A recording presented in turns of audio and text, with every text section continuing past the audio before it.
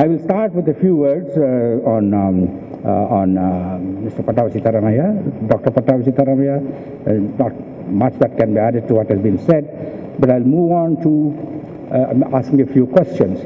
I always believe that I have now the luxury of asking questions and not providing answers. Because if you have an official position, you have to answer. If you don't have an official position and if you are an academic, you have the luxury of questioning everybody and everybody else. First, are we in a post-crisis world or we are still in a crisis?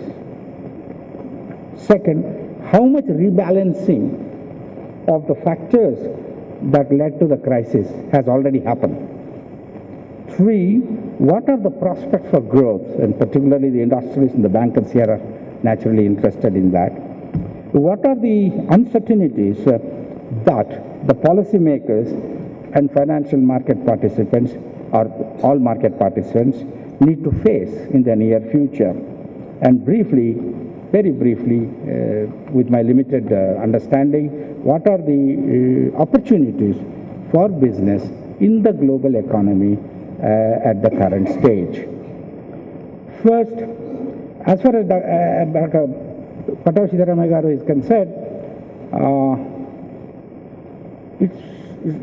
everything has been said, but what I would like to do is briefly mention what I believe are the lessons that we have to learn from his life and his work.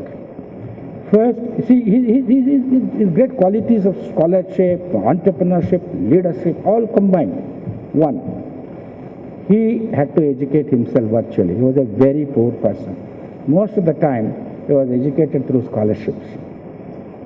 And in those days, incidentally, I know a friend of mine who is from Krishna district, studied in Andhra University with a scholarship from Anantapur district board. So in these days of regional feelings, we should understand this. And this happened in 1950-51. So this is the type of approach the public policy and the institutions had towards people. Good, capable people will be encouraged, and that's what happened to Dr. Pattabhi. Secondly, when he went to college studies, he went to Noble College and Madras Christian College, and he got scholarships. So there's no religious issue. The scholarship is given by whatever the religious third, and that's what made him what he is. And then he becomes president of the All India Congress Committee. Now we have another situation is that people wanted him to become read his FA, BA, and then went on to become a medical doctor because he passionately believed in being a medical doctor. And of course, in those days, fortunately, we didn't have MSET type of serious problems, but he would have easily cleared on the top even if it was there. But the most important is, with all this, he was very unique in founding educational institutions, bank, insurance, name it, quite a variety of fields.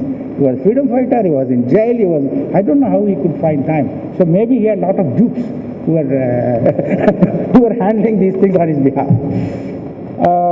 So I think I would simply say that at the end of it all, he never sought either to build wealth for himself or his family, nor even position.